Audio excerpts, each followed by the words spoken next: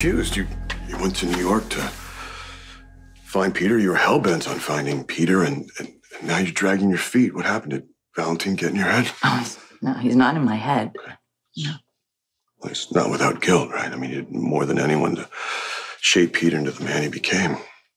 And he does regret his actions when Peter was a baby. He's as motivated as I am to make amends, protect the people we love. So if he's all in, what has you dragging your feet? You said you would do whatever it took to bring him to justice. I meant that.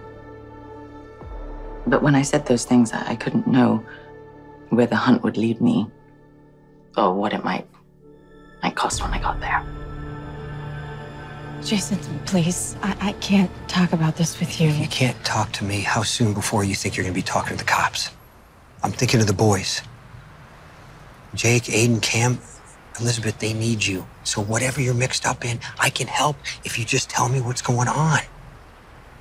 If I tell you, I'll make you responsible too. Okay, I'm the one pursuing this. I accept the risk. Okay, the truth is, I've been wanting to tell you pretty much since the beginning because I trust you and I know you would understand. Peter August is dead.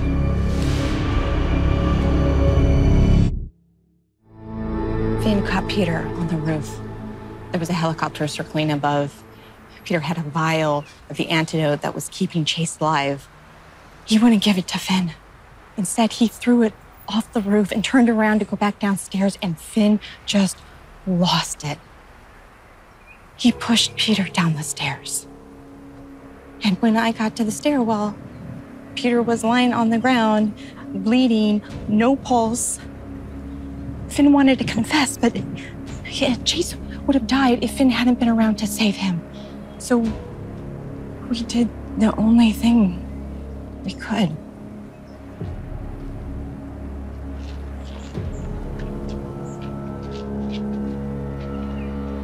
You got rid of the body. We thought about telling a million times. Not because we feel guilty. Peter August was a monster. And God forgive me, I feel no remorse for what happened to him. But Maxie, I feel terrible that she's terrified that Peter's out there and might come back. But if we go to the police and we confess, at the very least, there's going to be an investigation. Yeah, I mean, the fact that you guys initially covered up what happened, that might work against you. And Finn has Violet to think of, and I have my boys, and we still don't know what happened to Maxie's baby. I mean, obviously she's not with Peter, but she's out there somewhere. Where's Peter's body? Helena's lab.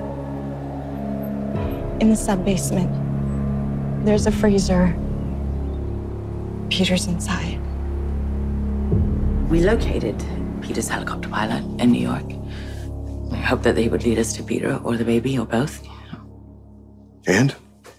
I mean, any news on the baby, at least? Not Peter. Well, I figured you didn't have any news on Peter because you said you didn't want to find him. Right. As regards the baby, the pilot had very little to offer before we arrested him, other than the fact that the original plan was to pick up Maxie, the baby, and the kidnapper, but that plan fell through. Mm-hmm. I was told the police have cell phone records suggesting that the fake nurse met with somebody in the woods. Was it the pilot? Did she give the baby to him? No. No, if he knew where she was, he would have given her up in a heartbeat to mitigate the trouble he's in.